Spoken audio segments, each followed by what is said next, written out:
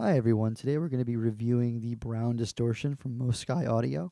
We're going to go over some personal pros and cons I have with the pedal. If you'd like to see a full demo of this, there is a link to that demo in the description of this video. So let's start with some pros. The cost, for one, it's very affordable. I think it's somewhere around $45 to $50, maybe close to 60. I'm not sure. It's on Amazon. Sometimes the price of things like this can vary a little bit, but it's very affordable. And it's also very well built for that price. When you hold it, it doesn't really feel at all like a cheap pedal. It feels pretty sturdy overall. It doesn't feel like something that's going to break on you in like a month.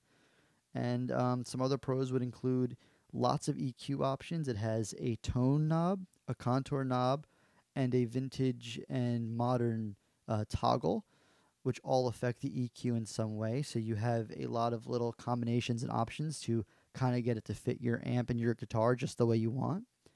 And I would also say a pro in its favor is a fairly wide range of gain. It can go pretty low gain as well as pretty super high gain. So it can do super high levels of distortion, and it can almost get into more of like a medium gain overdrive kind of territory. So it's very versatile for not that much money. Cons, I would say, are few, but they are there. It is a little noisy when you really start cranking the gain up. It's not too bad, but the noise is there. And you'll see on this pedal it has a boost toggle. It goes into a boosted mode, or I guess there's normal mode and boosted mode. I'm not sure exactly what that means, but boosted mode gives you a lot more gain than the other mode, and it's almost too much gain. For me, maybe some people will play it and like it, but it's like almost like an absurd amount of gain that I can't ever see myself using, and also so much to the point where the feedback the pedal makes is like constant. There's like almost always feedback coming out of it when you're in boosted mode, which I can see some people liking that for wild parts of a song, and maybe some parts of a song they'd find that cool. But for me personally, I like it a little more controlled.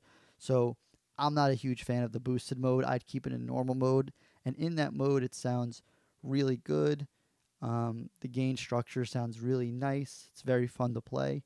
And yeah, overall, I would definitely recommend this pedal for someone who's looking for that kind of Marshall in a box sound at a very affordable rate that sounds good, looks good, and feels pretty sturdy. So I would definitely recommend at least checking out the Brown Distortion from Mosky Audio.